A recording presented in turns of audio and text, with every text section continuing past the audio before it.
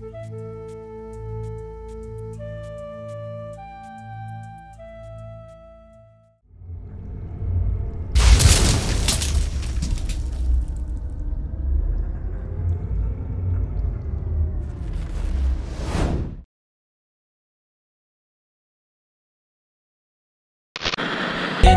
yo, my life ain't been the same since my pops got locked up. Give me a pen and a pad, I need some me time. Hey man, you know man, we finna do it real big, man. I'm gonna say the girl cute, but she bad news. You can ask Pam, the new ceilings is real dad, just know that, know that, know that, know that.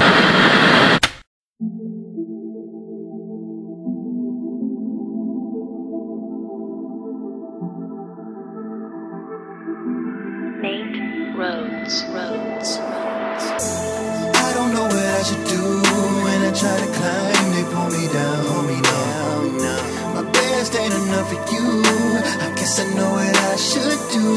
I'm gonna show you what I can do better. Even though it's hard for me to do better, I'm out here trying to be good, be good, be good. But they don't understand. I remember all them times I made my mama cry. To get a feel for the very prolific and often misunderstood artist known to many as RRari, we took a trip back to where it all began for him, in his old neighborhood, Nightingale, Stockton, California. All right, so why don't you go ahead and let us know where we at right now? We in Nightingale, southeast of Stockton, neighborhood I grew up in. I'll take you to this spot where in 2002 I lost one of my best friends, Aaron Vickers. And you know, it was really like one of them situations where it hurt because like I ain't never experienced like losing none of my partners or none of that, you know. And we was just all standing out here chilling, talking, chopping it up like we usually do. And then a car just pulled up and they start shooting. And we all got down, but by the time Aaron got down, he was already shot, you know. I was like my best friend, we was together every day. We was together every day, you know, so it's like, that's all we knew was each other, you know. We had our little clique that we hung together and we were just tight like that. That's why it kind of hurt, because we used to always just talk about like how we all we got, so we got to stick together, you know. And he was always like, if something happened to you, it got to happen to me. If you fight, we all fight. So I just felt like that day when he got killed, like I just let him down, because I just felt like I should have died with him, because that was our thing. Like, we not gonna let each other, you know. That's for a long time I just held that.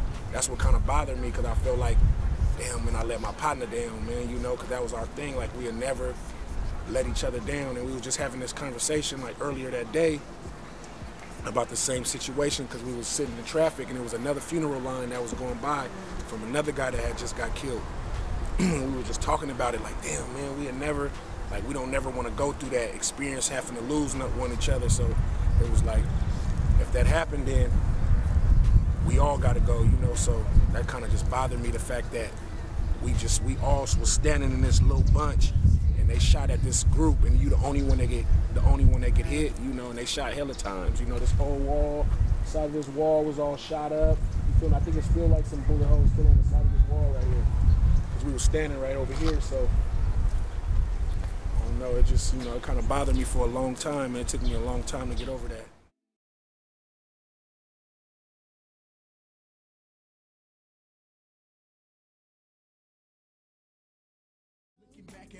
For a more in-depth understanding of RRari's upbringing, we went to the person who he says knows him best, his grandmother, Miss Reed, who still resides in Nightingale, in the very house that RRari grew up in. Well, he was a nice kid. I mean, he didn't have too much of a choice, because I was very structured with him and also working, you know. So he was a good kid. And see all the pictures up on the wall and everything. So he was very good. So what age did he change? I think around 16. something like that. And what kind of kid was he at 16, 17? Well, he was living with his mom at that time, and so she wasn't as structured as I was. So he had a little more freedom. Oh, okay. Was there anything that kind of triggered in your head when he was younger that he would get into music as he got older? Or?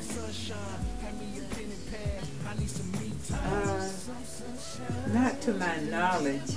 I think he liked music, but I wasn't home enough to really notice that, part of him, because I was working like 12 hours a day and everything. And so, but when I was home, they had to do what they were told to do. Right. Yeah. How you feel about James' music now? How you feel about his music? Do you listen to his music? Yeah, I like it, but I tell him he shouldn't use profanity. Oh, he curses a lot. He say a few words more than what he should. Oh, okay. You got a favorite song of his, or? Well, I don't just keep the CD to play it all the time, but I have all his CDs. Oh, okay. Yeah. He's a sweet young man, Is he? Yeah. He's just too free-hearted. He gives all the time. Oh. Yeah. Well, that's a good thing. No, at times it's not. At times it can be bad to give away? Well, I mean, when you need it yourself, why should you give it away? Oh, well, yeah, that's a good-hearted person. Yeah. You know what? I noticed being around him that the ladies, they just love him. Do you know why? No, they just fall for him. I don't know why. He be minding his own business, and the women just fall for him. They just fall for him. Yes. Because I've been trying to figure out what it is about him that just make him go crazy. I don't know what it is. They look at him and just go for him. Must be his handsome face. I don't know what it is. Most of RRari's young life consisted of his mother and father struggling with addiction, which resulted in him and his siblings being left in the care of Miss Reed.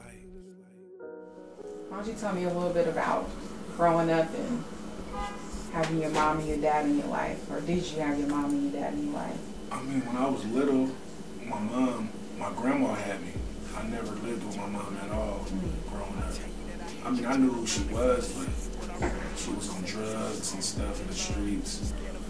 My dad, he was, doing his own thing, but I seen my mom and I seen my dad, but my grandma raised me, so, like, as a kid, it kind of bothered me, like, a lot, because I wanted my mom, but, she was out there in the streets, so. When you say you seen them, my mom would come over. Like sometimes my grandma wouldn't even let her come in, because she was on drugs bad.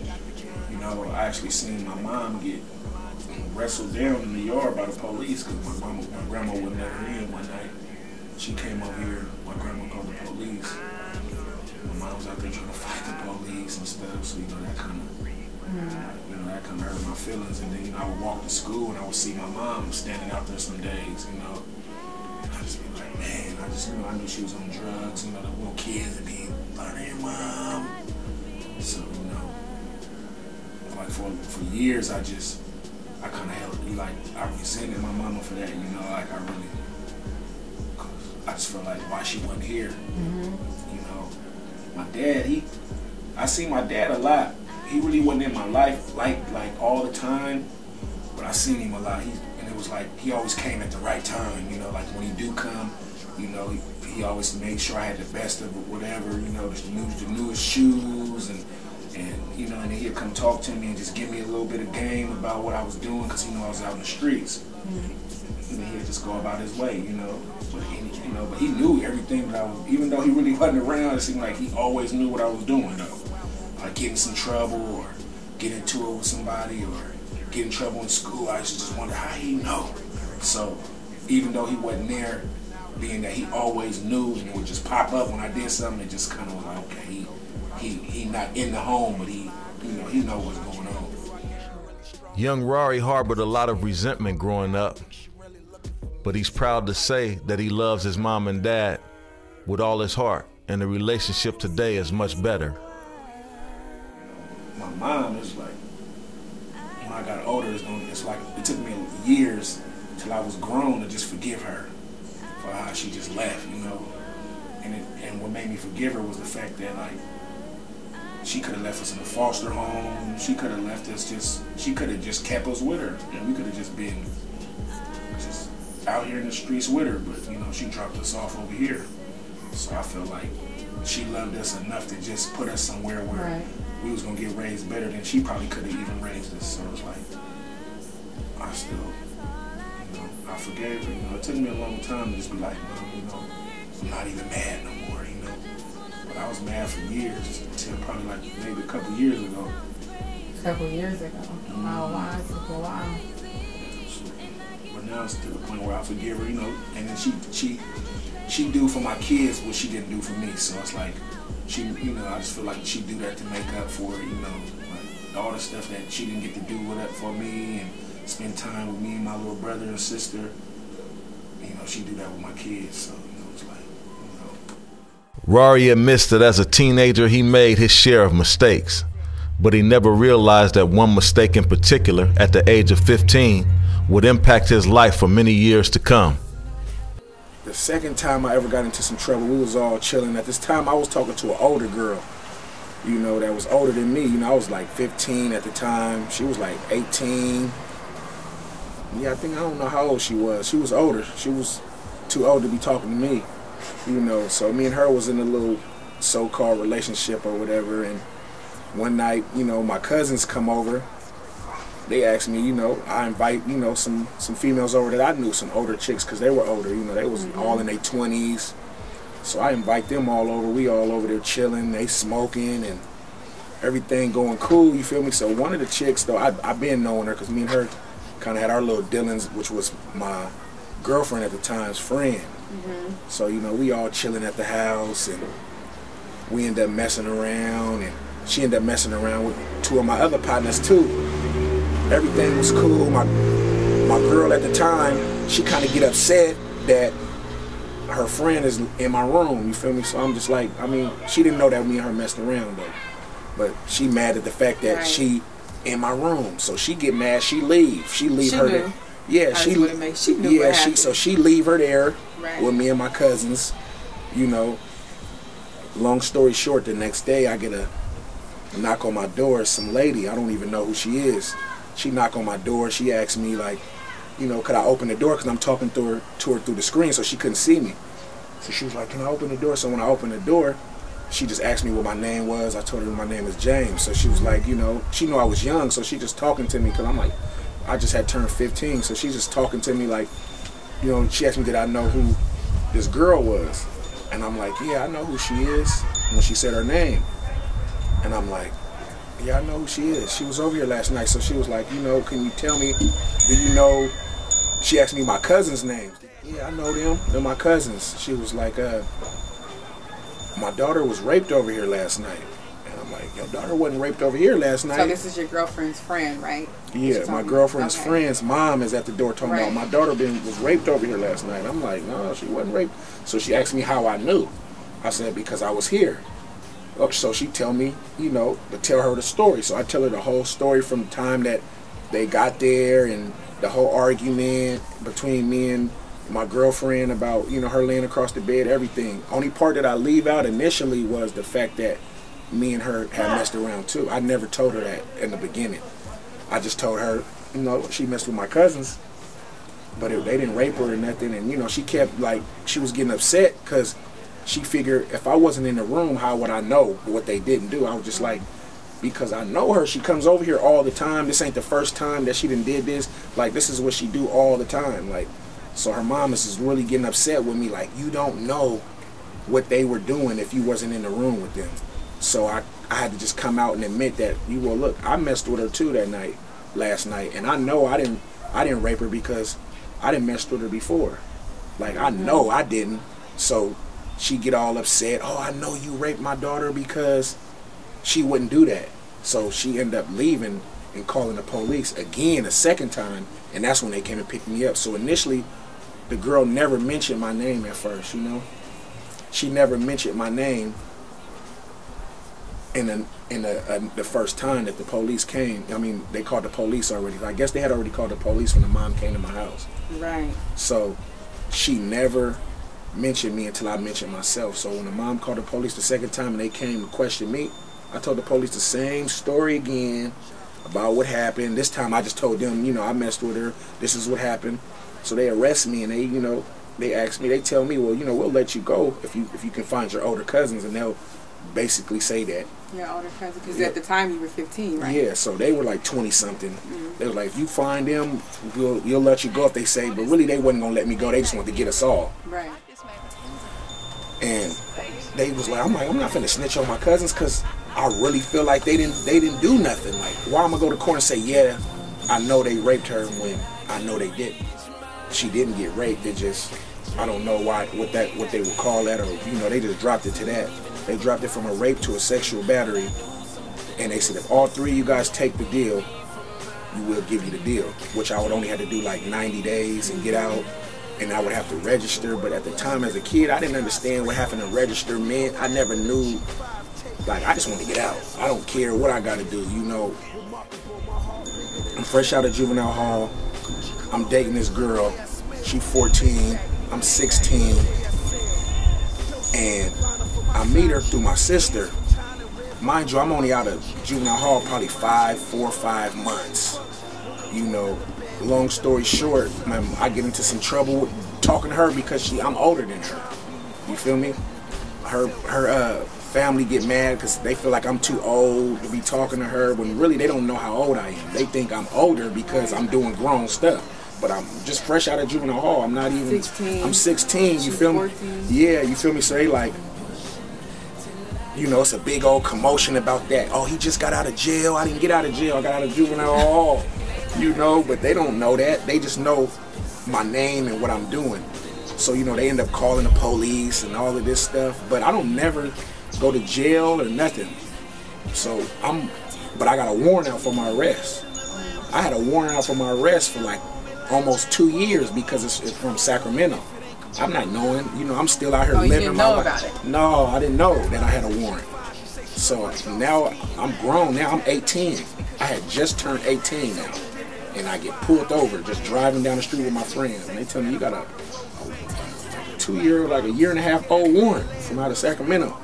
And I knew what it was about. I'm like, man, So it's like, now that I'm 18 now, it's like they can't send me back to juvenile hall because I'm 18. So they end up just giving me 8 months. They gave me 8 months. I just took 8 months. When I shouldn't even did. I should have fought it. You feel me? But I'm like, now I'm just like, man, now I just feel myself just getting caught up, like, in just dumb stuff that I don't really got. I didn't even do nothing, you know? So I'm like, fuck, man, I keep getting caught up. So now I'm on probation. And I'm still trying to chase now I'm trying to get a little focus. Even though I'm still in the streets trying to gangbang and stuff, I'm trying to get focused now. I'm trying to do the right thing. And this guy come up to me and said, you know, he offered me a chance to get signed to So Def. So I'm like, all you got to do is go out to Atlanta with me. Mind you, I'm on probation. I'm supposed to be leaving. Right. You know, I'm like, man, this is a chance of a lifetime. So I just said, man, I called my PO and was like, look, man, I'm trying to go to Atlanta. I can go, you know, I got a chance. And she tell me, no, I can't go. I just hung up the phone, and then when I hung up the phone, I knew I was going. Right. I said, man, I'm going. So I went out to Atlanta with Curtis Brownlee, and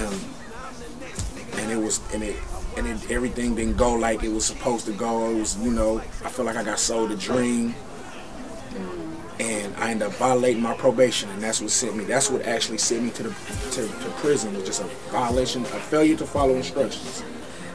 And they sent me to the prison for a failure to follow instructions because I signed on this dotted line saying that I would basically do whatever probation told me to do. I would do it, and if I did anything wrong, they could send me to prison. Although the Atlanta trip was a bust, and as a result, RRari sacrificed his freedom, he was still determined to chase his dreams of music. And as of recently, that dream is fastly becoming a reality. Now that we in your element, we nice and comfy. You lean back. We both in the boss chair. It's my Dr. Drake chair right here, man. I call it the Dr. Drake chair. The Dr. Dre. Yeah. Okay. Let me hear something you've been working on. Okay, yeah, this is one of the songs off my album Room Service. That's the name of my album, so this is the song, the title song. Let me pour some champagne on your body, baby. Blowing money fast, new sick shit, a body crazy. Looking at life through all minds, you see things different. Top is so close, yet it still feels so distant. No top, yet a roof missing. Getting top from this chick, she a brain surgeon. Louis luggage for the flight, stamp my passport. Gucci scarf flying, I ain't even reached the airport. Speeding up 101, I see the shoreline. No ceiling, I'm in love with the sunshine. I'm in love with cars, I love nice things. One eye open, that's the type of shit that hate brings. So I learned quick, stuck to the manual, and read my Bible every day, that was valuable. And kept my game face on, played hardball. Even though like tried to throw a curveball. It's like we don't abide by the same laws. I stay firm, still play through the bad calls. I'm getting money, so you haters better log on. Every time I took this 40 cal, I get a hard on.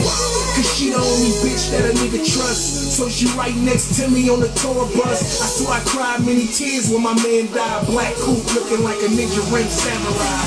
Room service, I need some more rose. Text line down, yeah, I'm feeling like rose. They say it feels so much better at the top. I swear it feels so much better in the drop. Wind in my face, no care in the world. Shout out to Miss Reed, my favorite girl in the world. Anything I got, Chris, baby, you can have it. When I get my first $1 million, you can. Before we get into so when you started rapping, who would you say, what artist influenced you? I mean, I didn't really get to listen to a lot of rap music and stuff because I had a lot of cursing in it. My grandma wouldn't let me. So really, I had found a tape, a local tape. It was Doja Click. I found it in a vacant house that we had broken into when I was young, and I took it home and played it in my karaoke machine my grandma had bought me, and all I heard was Stockton this and Stockton that on the music. So I was just, that's what made me really just want to rap, because I'm like, I didn't even know we had rappers like Stockton, you know, and they was like that to me. They like, I'm thinking all rappers are celebrities, so, you know. And then my mom was doing security at this nightclub.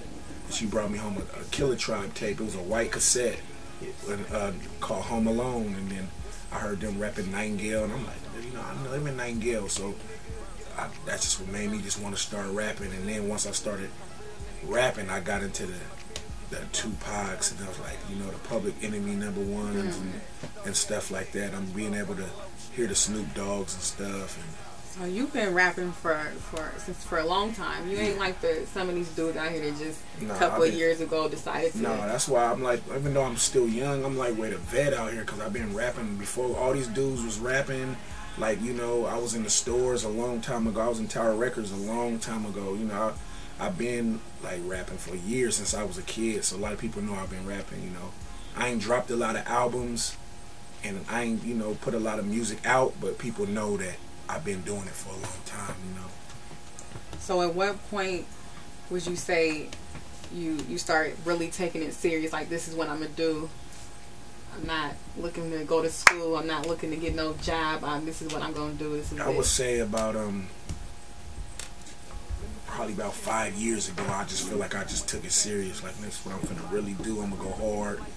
You know, I gotta, you know, I started really just starting to investing in it. You know, putting, you know, equipment to, you know, just doing all the stuff that it take to just take my music to the next level.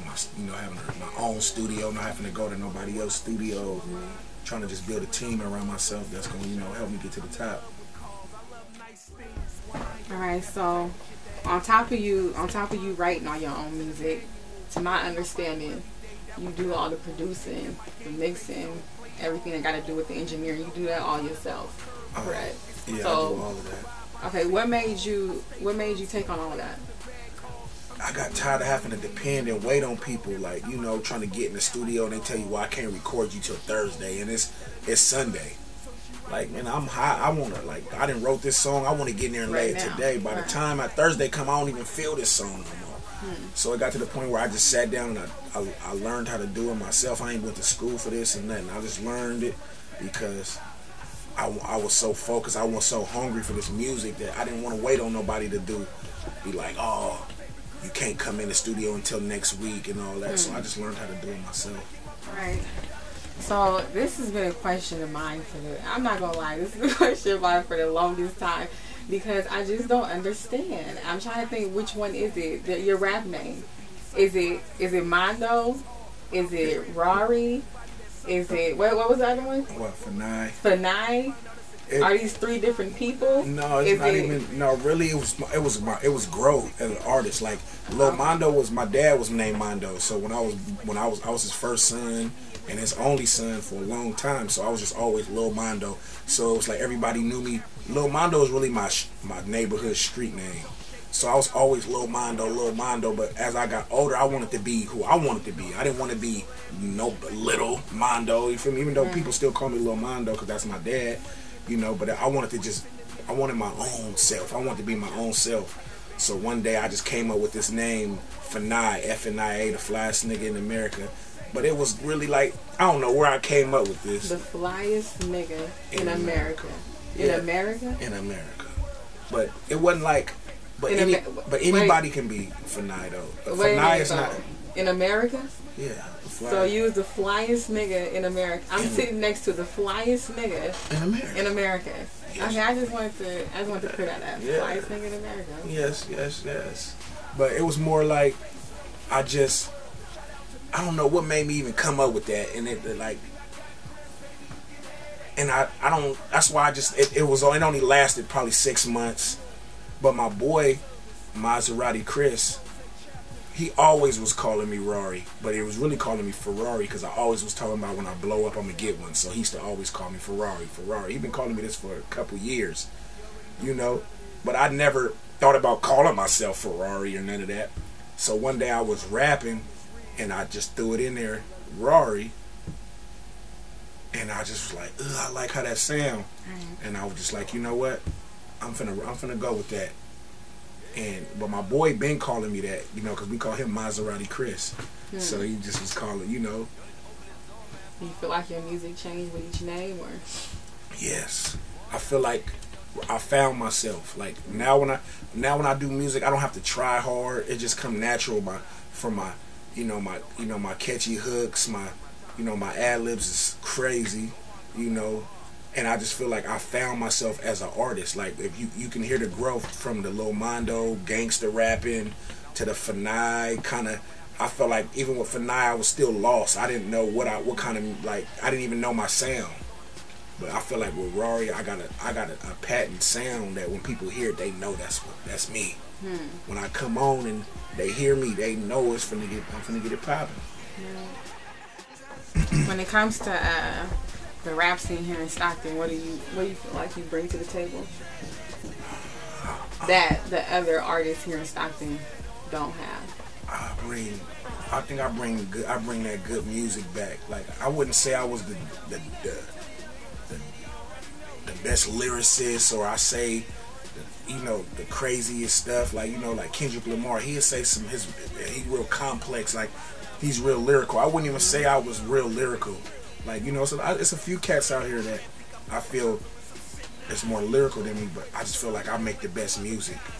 You can listen to my music. It's substance in my music. Like you'll feel me more than a lot of cats that you listen to.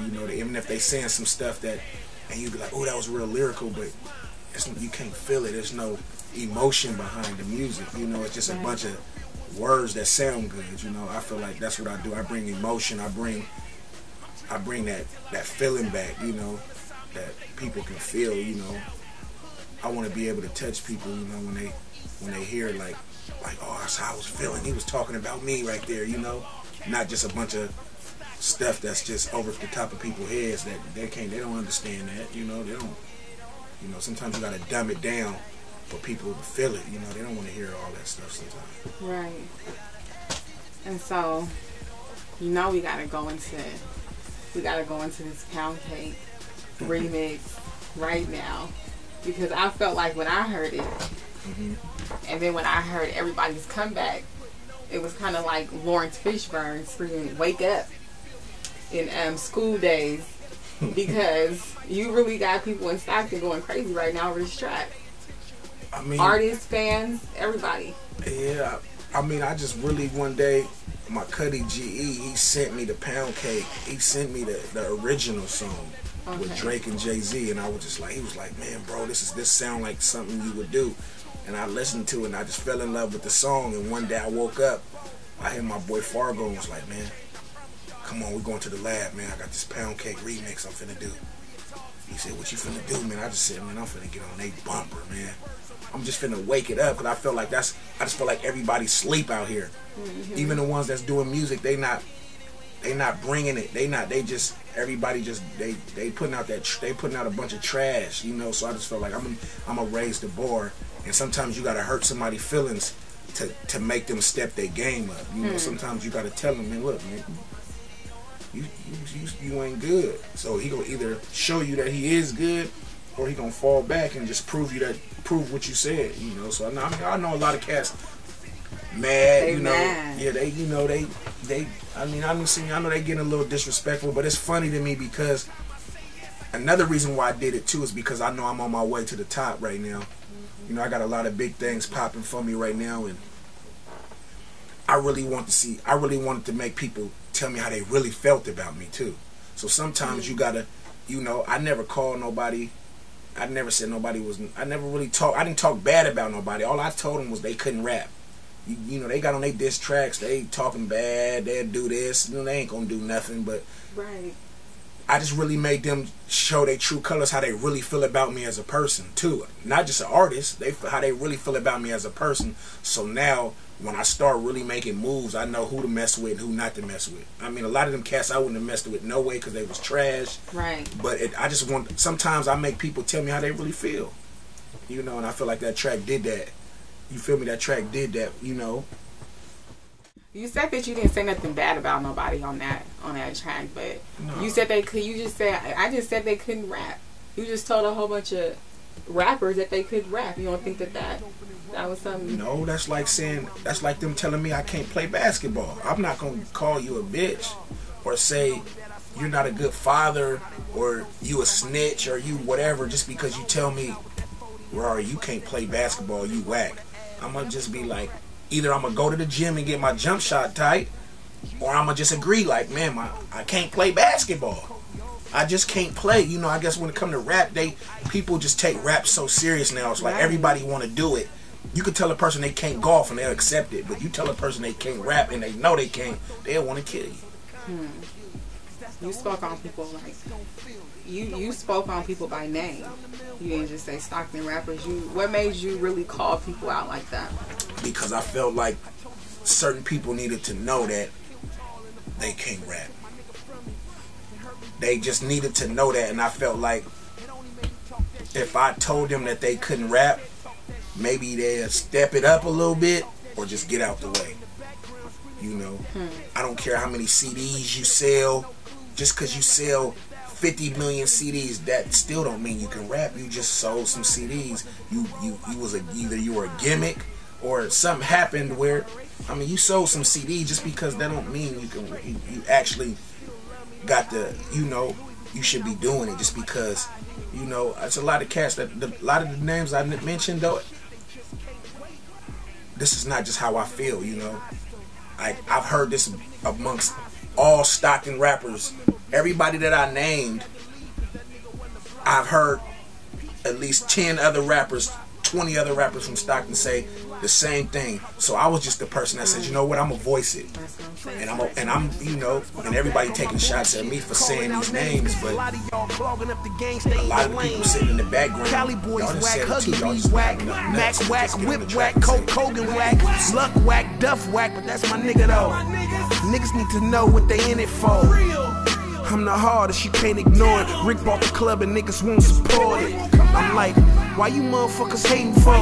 Rick, why these motherfuckers keep hating for? You the flyest nigga in the chair, I swear I wanna go somewhere. Let me talk to him. Food chain died when Tyrone did. Tall didn't die for something that Tyrone did. We was at Creations, me, Tall, A.B., B, Houston, Adrian, and that nigga Cocky. We all had a vision, all had a dream. All for one, one for all. We was all for the team. Talking about one of your close friends who passed away, Aaron. But let's talk about Tall, respect, and rest in peace. Let's talk about him. I mean, I didn't know Tall my whole life. Really, I just met him, and I hear a lot of cats, they talk about that like, oh, you got his name blasted on you after he died. You didn't know him a long time. I didn't know you had to know a person a long time to care about him. You can meet a person today and love him tomorrow. I didn't know that you had to be, I didn't grow up with him. I only knew him for a year, but in that year I felt like we did so much stuff, and with me, our relationship was deeper because I felt like he helped me become a better artist, because I was only out of prison for 3 months when I met Tall. I had just did a violation, still trying to, so when I come home, I meet Tall, and we did this song called Right Here. That was the first song we ever did, and ever since then we were just tight. And I just feel like he helped me, become a better person and an artist, because he loved to be in the studio. There've been days that I wanted to go out and do other stuff. He'd call me, man, can you record me? And I'd be like, all right. And I'd stay home just to record him. And he probably kept me out of trouble, no telling what I was going to go out and do or what I could have been doing. So, people don't understand the relationship we had. It don't matter if I didn't know him 17 years, 15 years. I knew him for a year. I never denied how long I knew him. Only knew him for a year. But I just felt like in that year, we did a lot of shit, and he was, and a lot of people say, oh, that wasn't your partner, he didn't care about you or none of that. But I find that hard to believe, because a person don't come sleep on your couch, or they don't come to your house every day and fuck with you like that and don't care about you, Right.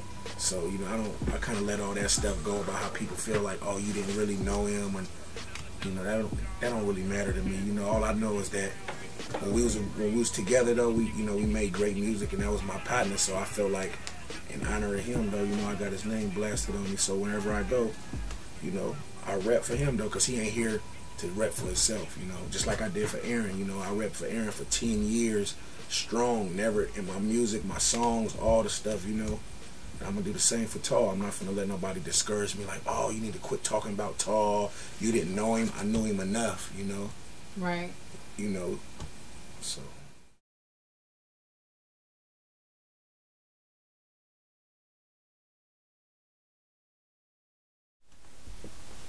all right, so we in the booth.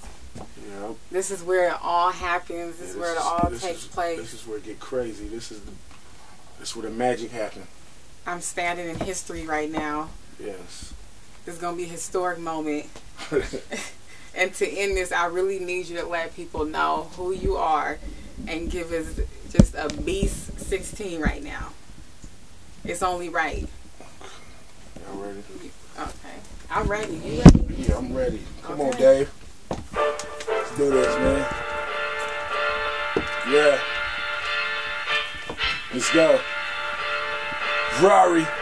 Look, I used to have hoop dreams, then I had rap dreams. Money was slow, so I went back to that coke thing. The triple beam pills, grapes by the pound. Loaded the guns and hit my man, and we went out of town. I gotta make it, baby mama keep flipping out. I light an L and hella smoke to let some tension out. Now the Visa sweet, tasty like a pastry. Doing the $120 in the latest GT. I gotta eat, I'm overwhelmed by the hunger. My ribs showing fans wanna take me under.